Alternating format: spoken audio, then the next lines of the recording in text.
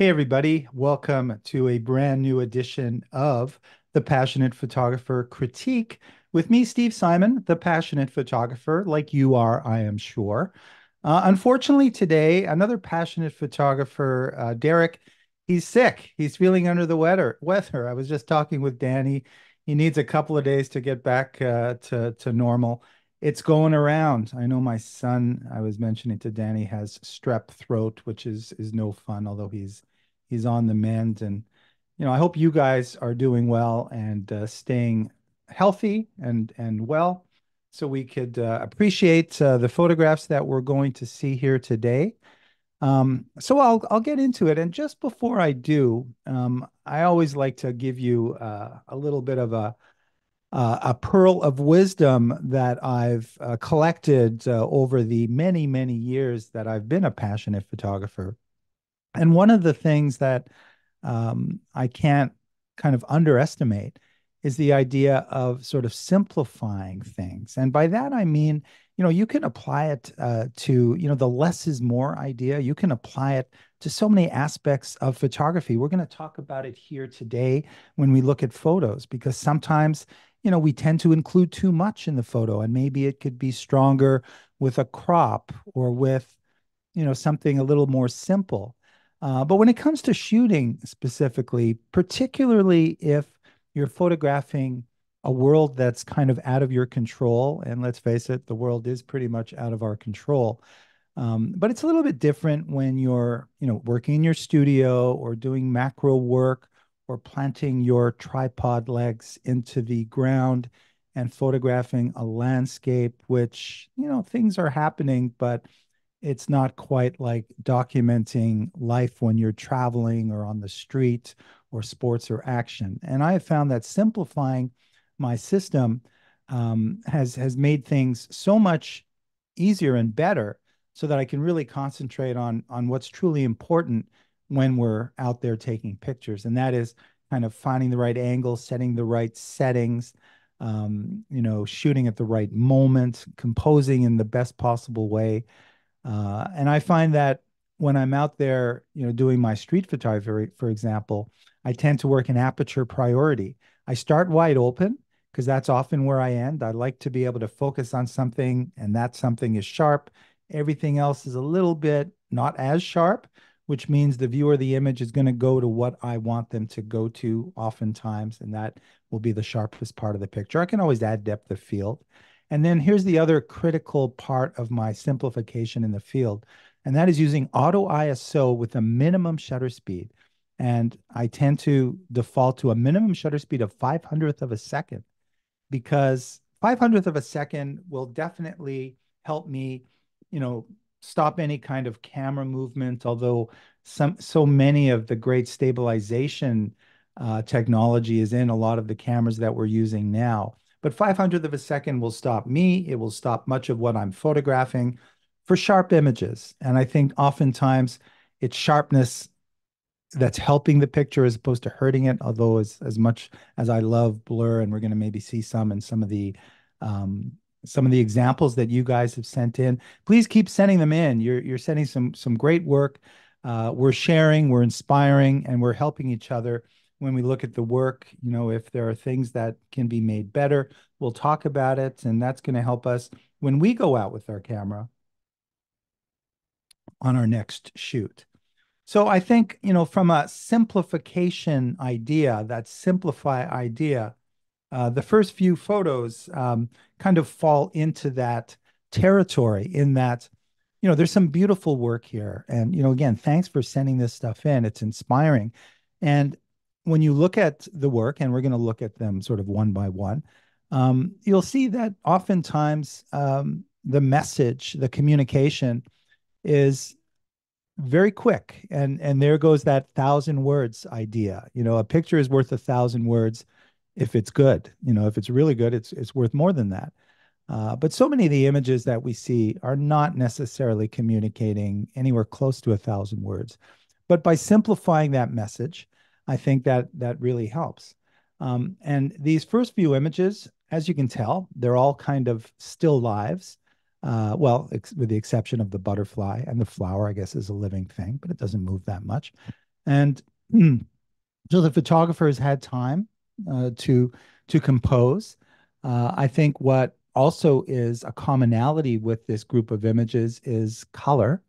And as you've heard me say, probably many times in this series, good color amplifies the content. It doesn't get in the way of the message of the photograph and enhances the storytelling of the image. And I think we could safely say, or I would safely say, that all these images are amplified by the color, and they wouldn't necessarily work as well in black and white. So let's maybe start. I'm just going to cut them down here so you can see them a little brighter, a little bigger, I mean. We'll look at these two images. They're similar, right? They're beautiful color. They're very simple scenes, but very, very effective. And you can see there's quite a contrast between the light and the dark. And that also is a very effective way to capture the world. Because in the dark areas, the dark area is essentially a stage for kind of what it is that you're showing off here. And not unlike a stage, which is spotlit, the spotlight is on the flower or on the butterfly and the plant, and they're very effective. You can see here too that, just to generalize, both of the main subjects are not in the center. They're not necessarily at a third. They don't follow specifically the rule of thirds or the guide of thirds, but they're definitely a little bit off center, which is a very effective way to add emphasis to the main subject. So this first one here, this beautiful butterfly, it's sharp where it needs to be. The darkness provides some room for you to kind of get into and explore the actual butterfly. The one thing I would say is that, this leaf and the speed at which the lines of the leaf and the out of focused area of the leaf in the background provide a nice little kind of contrast to the stationary butterfly, which has its own patterns similar to the leaf on which it stands. But I would say that potentially this image could be stronger by toning down some of the tones of the plants which the butterfly is resting on, mainly because those light areas are pretty bright and they definitely are grabbing our attention when we look at the photo. Are they necessarily distracting from the power of this image and the main subject, which is the butterfly? Not to a huge degree, but I think ultimately it could be better, specifically by toning down this area here that I'm kind of, and let me just grab my cursor so you can see it better. But this area here, I think, could be toned down a little bit, and that will just, I think, be the pièce de résistance to make this image even stronger. Beautiful. What can you say here? I think really it's sort of like the Russian doll idea. You've got this dark, interesting environment with texture on the black wall. It almost looks like a coal mine where this flower is, and it's a very beautiful contrast between the dark black and the red of this beautiful flower. And what's nice too is that in this particular image, you can see the texture both on the wall and on the flower. And the fact, sorry, should bit of a drinking problem, swallowing. So when you look at the texture both of the wall and the flower, there's a lot of contrast between those textures. And I think rather than, for example, having the black texture sort of softened and out of focus, I think it provides an effective contrast that makes this image even stronger, because those two textures could not be more kind of opposite, as well as the color, the lack of color in the neutral black and gray versus the beautiful deep red. And then, of course, you've got that third doll within the doll, and that is this middle area here of this very delicate and fragile. Um, and there's probably a word for what those things are, and I'm far from a botanist, but really beautiful. And the yellow red combination really works well. Really, there's kind of yellow, red, and black.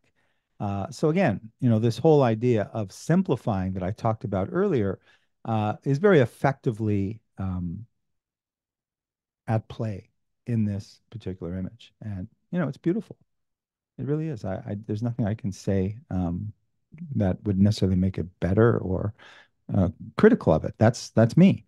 Everyone's got their own idea. And now we've got more texture, but in these next images,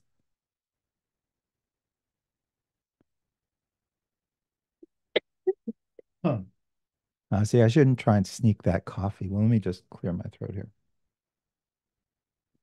In these three images, um, the photographer, and it would not completely surprise me if it's the same photographer that took these three, mainly because the subject matter is very similar. The design elements of the composition are also very similar and very effective. And you can start to see a momentum start to happen when it comes to a set of pictures. When you start to add one picture to another picture to another picture of a similar genre or similar subject, it starts to get even more interesting. And that's when, the challenge of sort of putting together the sequencing can be very important to what you show the viewer when you look at your images. So there you go. These three are very effective. So let's start with this one. I love the texture there.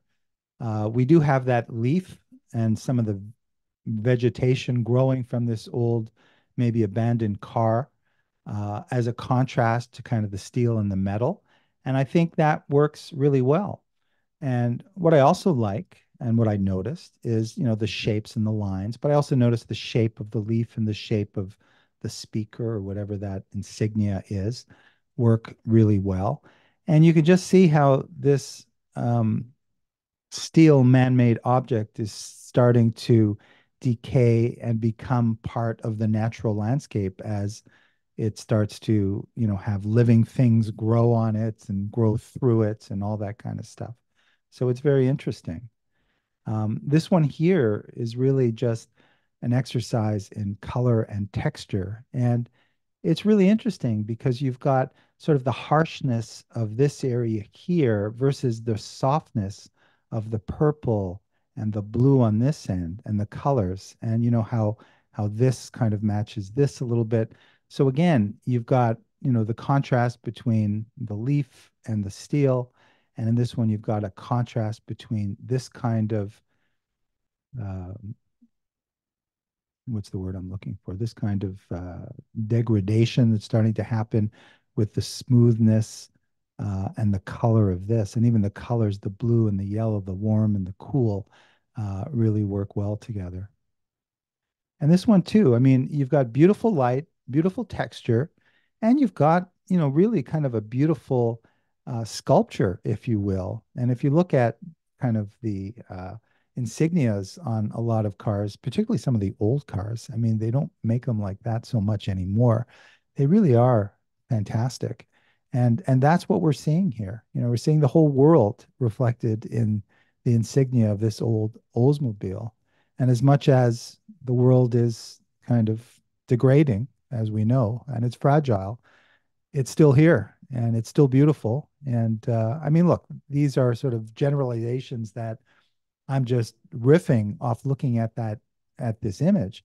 But that's the power of photography as well, right? I mean, when you see an image like this, and then to sort of broaden it out to kind of some sort of philosophy, that means that the picture is doing its job. It's communicating something much stronger than the reality of what it is. And, that's part of the magic of photography. So I think it works really well. Um, in contrast to that one, now we're seeing another image that also combines some of the positive things we were talking about in these earlier images. And it's also very beautiful. Um, we talk about f-stop and why shooting selective focus, and by that I mean wide apertures, is a good idea because it brings your eye to the sharpest areas of the frame. So areas like here that are out of focus lead you to where the sharpness is. And it does not disappoint because it's a very beautiful pattern of textures and colors and shapes, and it's all there. And the steps are kind of the supporting character, if you will, in this image. Maybe there's maybe a little too much of the steps potentially. I don't know if you could, find a way to make this a little stronger. You definitely could, crop it if you didn't keep the aspect ratio in a way that might potentially, simplify this a little bit. Maybe something like this, where it just brings you more to here. And now that I've cropped it like this, I think I like it better. As much as I like to keep things to the same aspect ratio, because as I often say, your images live with your other images, and that's part of the story that you're telling. That's your portfolio, that's your body of work, which isn't to say you can't have different shapes. Of course you can. But I just want to plug in your brain the idea that sometimes having that consistency sort of keeps you in the movie when you're looking at a narrative of a set of pictures together. But this one's very beautiful, as are all the texture ones that we looked at previously. And then, you see them together. They work really well. So, look, we look at photography and we say, what do you want to say with your photography? What's important to you?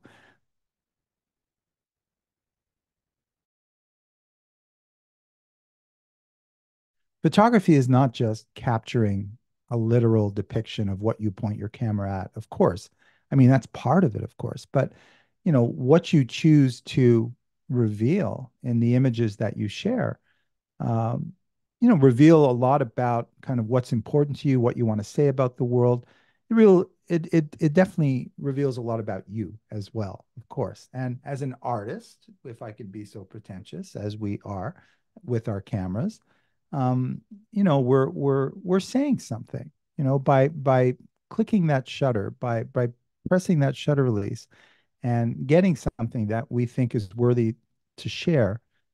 We're saying something, we're commenting on the world, um, and we're revealing something about ourselves. And this is obviously kind of a bunch of garbage spilled out on the ground, and it's probably been there for a while. But what does it say? Well, it says something about someone who might have been there, right? I mean, you see a shoe, toothbrush, someone who spent an extended period of time maybe in that field. You got all these caps for bottles and whatever.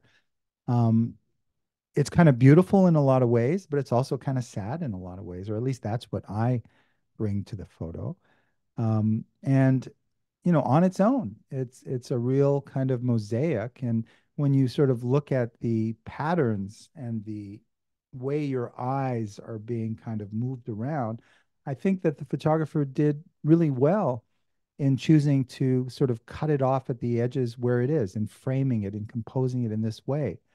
The kind of main attraction, the oil bottle, the toothbrush, although it takes up very small portion of the frame, is probably, the focal point of this picture for me. And that has to do with kind of where it is. I love the fact that it's just on a bit of an angle. But when you look at sort of, the big gipper, if you will, you've got the oil thing, you've got the yellow can, you've got the shoe, and then you've got the toothbrush. Those are sort of the main things you see, and the rest are all just kind of peppering it with all this color. Um, so I thought it was very well done, and again, um, you don't necessarily have to have any living thing in your images to create beautiful art or make a statement about the world. So I put this image just after it because it transitions into something beyond just the very sort of close up textures that we're seeing. And this image, I think, is very successful. And unlike the others, um, there's a lot included in this picture. If you look at the other images, they're all very sort of close up images of these textures. Well, I think what makes this one really interesting as a study when you sort of compare it to or you contrast it with some of the others is, let's just bring up these two, for example. Um, this image here is probably just maybe a small portion of this image. Yet in this image, it kind of sort of does the same thing. It shows a variety of different colors and textures. And then we've got even more because we've got this old bus, and it's not an old abandoned bus, it's a working bus because we've got people in it. And look at these reflections in there. It reminds me a lot of the sort of Robert Frank New Orleans trolley image, where these beautiful reflections add to the image. And there's almost a kind of trapped feeling in this particular guy. And he is kind of the main guy in there. So, I mean, this picture needs to be of a certain size to be fully appreciated. Um, but it's just really, really nicely done. I would venture to say, having spent a lot of time in Cuba, it's probably in Cuba, maybe Havana.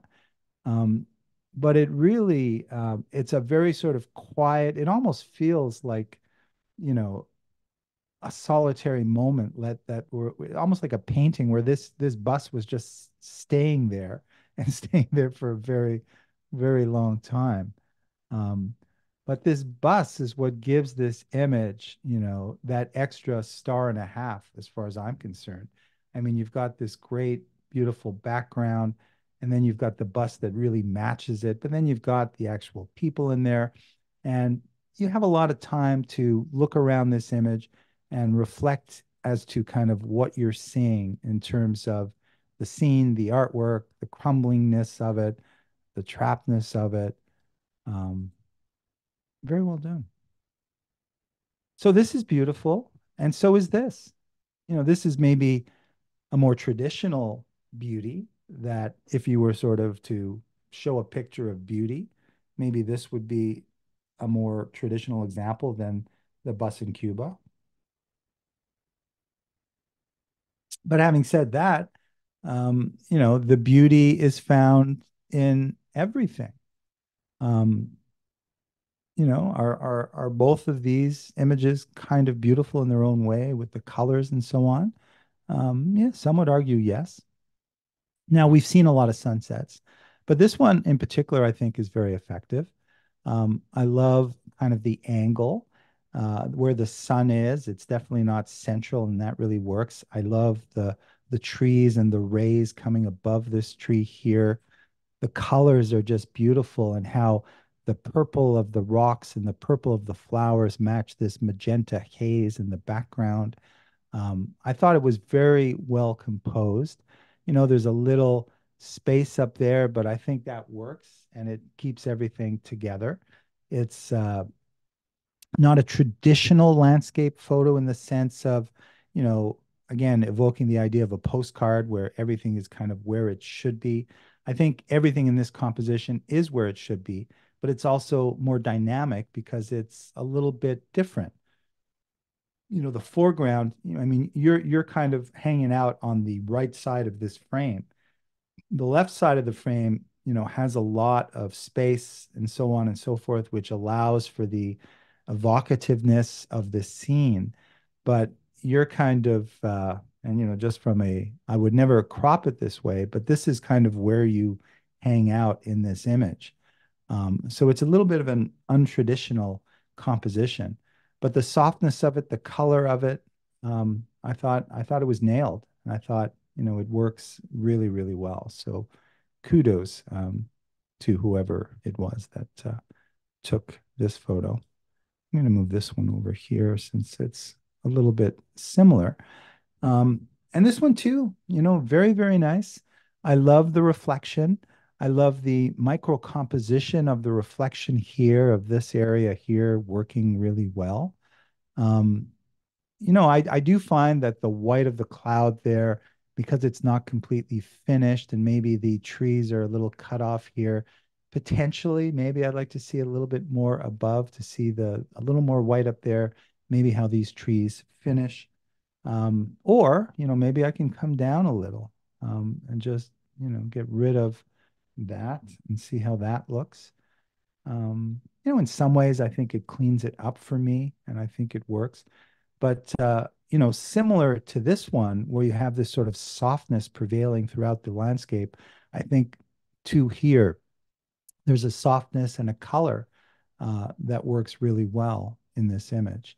And compositionally, I think it works beautifully as well.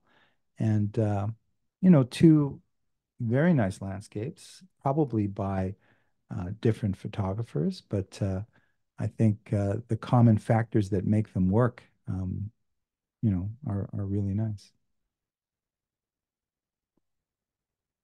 Now, these two images are very much stylized, right? I mean, the photographer took something real and stylized them in the sense that, first off, they're black and white or kind of a sepia tone, which is very different from the color reality that we're always looking at. Um, but they're also very evocative and very soft and very beautiful. Um, let's start with this one. I mean, you're seeing just part of what looks like a young girl's face in a very kind of ballerina type costume, fairy tale costume. It's got a definite feeling to it, a dreamlike quality to it that I think is effective. Um, I don't know. Potentially, maybe if I came in a little on this side, do we want as much stuff on the right? Because you kind of want to stay in here. And the fact that you can't see your eyes, makes this kind of a fragment of, and it looks like fairy dust here. This doesn't look like dust on the sensor to me. It's a very evocative image. There's nothing really sharp in it, but it's not out of focus. And it's interesting, and everyone's going to maybe take something different from it. It's a dream, and I think that it works. Now, this one here, really reminds me of if you go back and look at the fashion work of Irving Penn, for example, who, shot a lot, did a lot of beautiful work in black and white. It's also a reminder how black and white can be so effective. But just to focus on the details. And, if you're in the fashion industry and you're a designer, an image like this might be very appealing because it shows off a beautiful kind of detail. And each of those little buttons, feels like they're alive and they're dancing. And the the roundness of what probably is either a mannequin or an actual human woman, I would guess, but it doesn't have to be, make this image really effective. Just to be the sort of Debbie Downer, pain in the butt critiquer, just, why not just leave a little bit extra here? Let's finish the button on the top. It's not a deal breaker by any means, but it's those little things. Before you put this image, it's so perfect. Why not make it a little more perfect? The fact that I noticed it means, I have to call it out. It's not going to take away from this image necessarily, but if you saw that and you agreed with me and the photographers out there, maybe that's something that they would think about. So you go from this image to this image, and what do they have in common? Um, I think they have sort of sprinkling of buttons, but here we have sprinkling of birds. And it's funny how you can look at these two very different images, one in color, one in black and white, one of a dress and buttons, one of birds and the sun, but they kind of work together. And again, this is sort of the magic of photography. And if you're curating your wall or an exhibition or a book, sometimes when it comes to sequencing, we're looking for things like that that will tie two images together and give the viewer some sort of little bit of a surprise and sort of shake them out of their complacency, and that can be very effective. Now, I don't think the colors are necessarily natural here, but I think that it's the photographer's prerogative to do what they want to do. Um, and it's very effective. I mean, I know from, my images of birds, and I'm not really a bird photographer, that it's hard to capture, more than a few birds because they're always going to be that one rogue bird where the wings are just not working, or they're just, together and they overlap, and it's just, whereas in this image, I think the birds are all, their wingspans are all there. There's nothing really problematic. This bird is within the sun area, which makes it kind of interesting. And the color is really, kind of beautiful, maybe not realistic, but I can appreciate it. And there's a simplicity here. And again, I guess if my title for this particular episode of the passionate critique is simplicity, then certainly I think that a lot of the images that we've seen to now are very much fall under that category. So we're going to switch gears a little bit, and we're going to sort of see some images where humans are involved. And there's a lot of different images here. I don't know if we'll get to them all. And again, I apologize, as we often do, if we don't get to everybody's pictures. And ultimately, we will. And keep letting us know if we overlooked or didn't get to yours. I want to get back to everybody just to make sure that it's not done on purpose. But now we're moving in. You can see we've got some color work here. We've got some black and whites. Some kind of look similar, which might mean that, you know, potentially it's the same photographer, because oftentimes, we have a kind of a way of shooting that sometimes we don't even sort of see it ourselves because it's kind of an unconscious kind of a scenario. And, I can look at these four images and say that, there is a possibility that this might be the same photographer, but it also could be four different photographers. Um, what I kind of love about these images is probably kind of what I love about this image, and that is the idea that there's a simplicity that's happening in these four images that really works. You're getting it's black and white, but it's a very contrasty black and white. There's not a lot of tonal values in most of these images. It's either very light or very dark or black. Um, what I do love about when you have very dark objects or silhouettes is that you can see the shape of the people, the individuals in these photos. And I think that's really important. Um, and I think that is part of the success of these images. Um, so let's start with this one. So this one might be sort of the least silhouette, if you will, of the group, mainly because you've got sort of this foreground, middle ground, and background. But I love the fact that you've got this sort of three uh, layered, dimensional thing in these pictures. Just give me a second.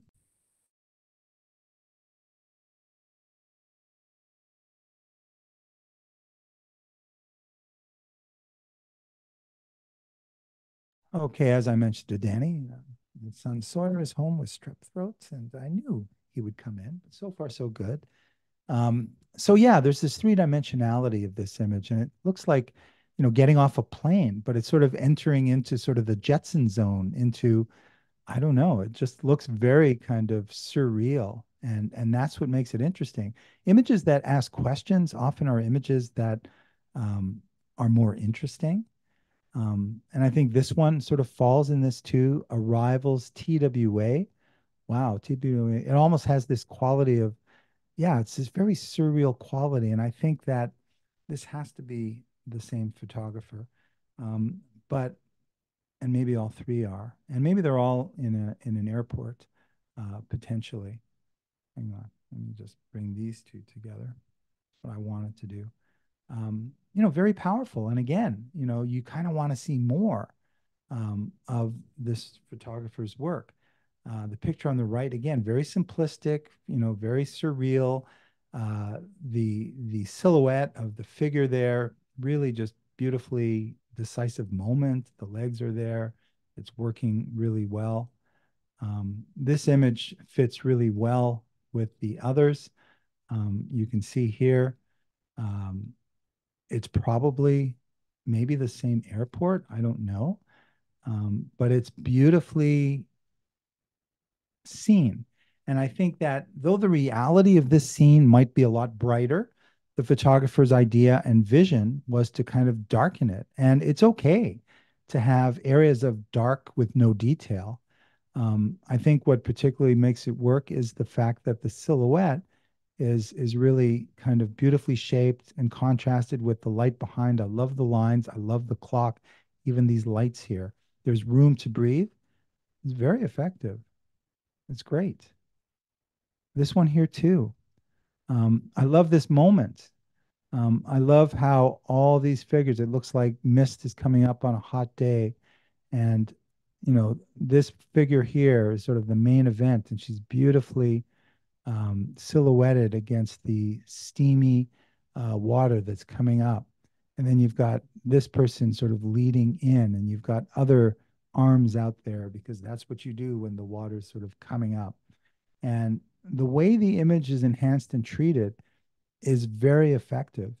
And I think that if all these images are by the same photographer, then the photographer is doing really well. They've got kind of a vision in different places.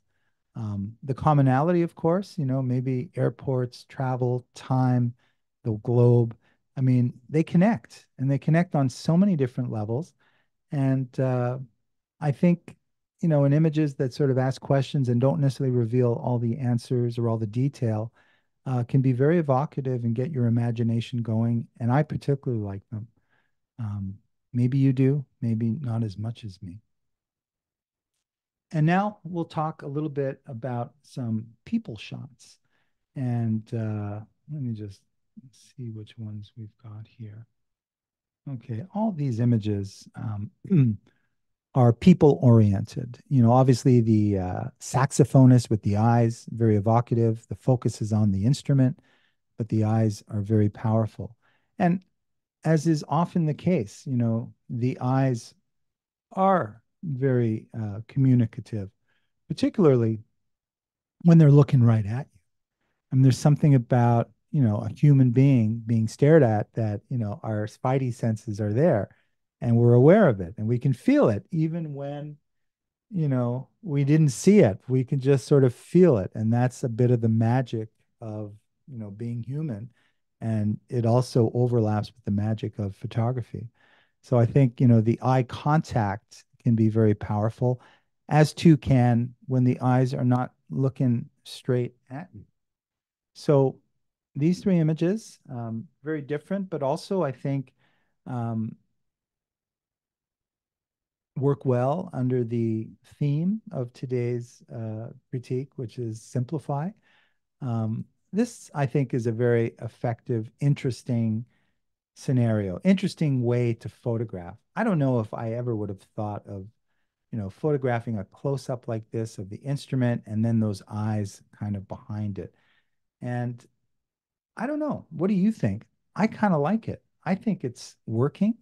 Again, it's very evocative. If this was the image, of this person, maybe you'd want more than that. Maybe you'd want to see more of them. Um, it could be an interesting album cover. I think that it works. Maybe just moving slightly so there's a little more room for this eye. There's plenty of room for this eye, but if a slight movement to just finish the oval here and have this just right between the eyes, might be something I would say to potentially improve it. But it's not a deal breaker because I think it works. And I think it's very effective and surprising. These images where you're looking kind of right at uh, the subject. and you're making contact. Um, Very simple. There's no very simple and powerful, right? You've got the background is completely out of focus. It looks like maybe a school classroom. You've got the body language of a little girl who might be a little uncomfortable, so her hand is sort of covering her face. You've got the beautiful eyes, and you've got the beautiful sort of hair and pigtails behind, but it's the eyes, and the eyes are very, very powerful in this. And the black and white works. Having catch lights is always good. Otherwise, the eyes, don't really feel like they're alive. There's not a lot of reflection in there, but there's enough catch lights to just, keep this little girl's gaze alive because it's a very sort of calm gaze and a very simple image. Not a lot to say about it. Whereas this one here, there's a lot more going on because there's more people in it and more kids in it. And you've got like two of the kids kind of looking at you, but they're all kind of aware that their picture is being taken. And it's just kind of a fun thing. And I think it works. Saved by the Bell, you just got her in a little bit. It's a little tight on the end there, maybe a little more on that, and maybe not cutting off the long nail. But it's not a deal breaker because she's sort of the main star of this image, and just beautiful. You can see the texture of the skin. It's a very nice image of maybe when you're traveling and you encounter these beautiful children from different cultures, and you got a nice connection, and it works really well. So, what do these four images have in common? Again, there's a simplicity there because you can kind of go right to the people. None of them is looking at the camera. And oftentimes, I say to my students on my workshops when we're encountering people and we want to do a portrait, yeah, get them looking right at you. It's beautiful. Make that connection, and that connection transfers to the viewer of the photo when they see it. But also sometimes when they're looking away or off camera, it feels kind of more evocative, and there's more imagination required when the viewer of the image looks at the picture. So we have two color images and two black and white images. Let's look at the color ones first. I think that both these images work. Perhaps it's a little more sort of snapshot aesthetic, the one on the left. But it's a nice isolation, simple background. The focus on the little girl maybe could be lightened up a little bit. What I said about the idea of the having some sort of catch lights. The eyes don't appear to have a lot of catch lights there. They're probably there. They just need to be brought out a little bit more.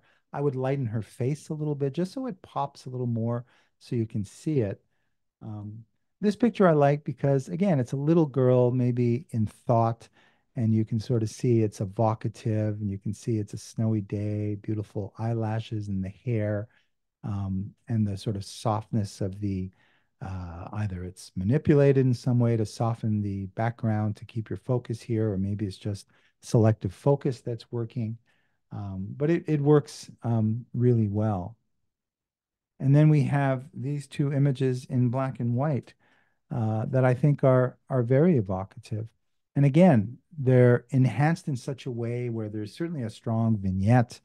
And we can always argue, and I know Derek likes to talk a little bit about, the enhancement as to, maybe it's too far or too, there's a lot we can do, and it's up to you to sort of figure that out. I generally like to sort of err on the side of not going too far where you can sort of see it. But the idea of this beautiful sort of dark area highlighting and contrasting with the image, and in looking at this one, it looks like it's that same Cuban background that we saw the bus shot earlier, only a very different shot of a person. Um, this one's in black and white. This is a very evocative, very beautiful image. You can see the texture of the skin.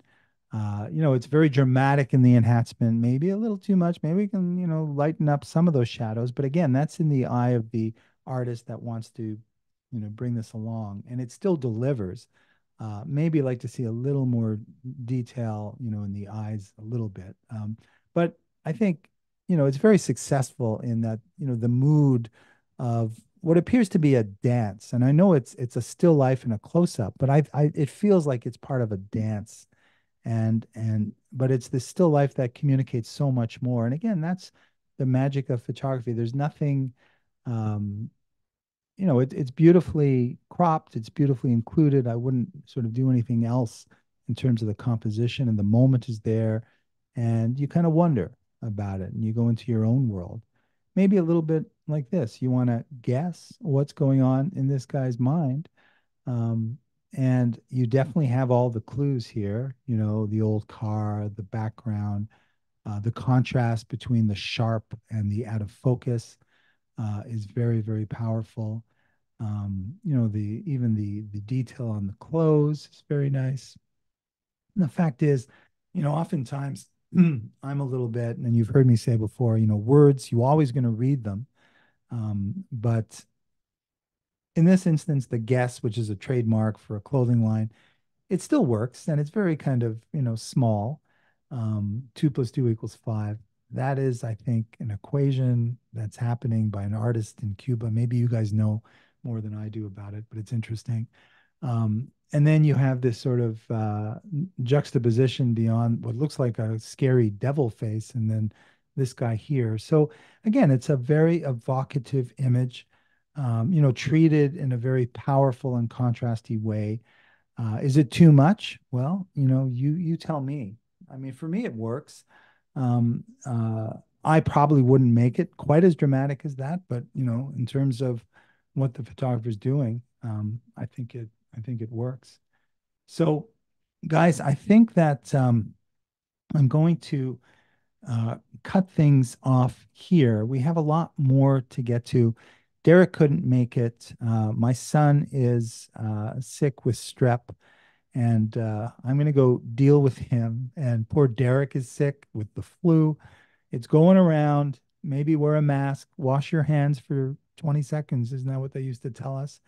And I just wanted to thank you guys for continuing to send in these great, inspiring images that we can talk about.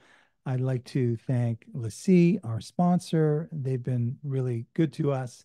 Um, I can look around my desk area here. I've got a lot of hard drives. I mean, this is it. This is where our images live. And regardless of whoever your hard drives are made by, make sure you have two of them because, it's redundant backup that's going to save the day. And then lastly, because B&H and Danny let me, I just wanted to say photoeducate.com. That's where the workshops are. We're going around the world. Going to be in Japan the end of the month, Milan the following month. And then we have a very special United Nations New York City workshop coming up in May in the spring. And, what better time is there than that to photograph in New York City? So simplify, but get out there and make images. And I'll leave you with that. And I'll look forward to seeing you and hopefully Derek next time around when we come back to the Passionate Photographer Critique. Get out there and shoot. It looks like a beautiful day.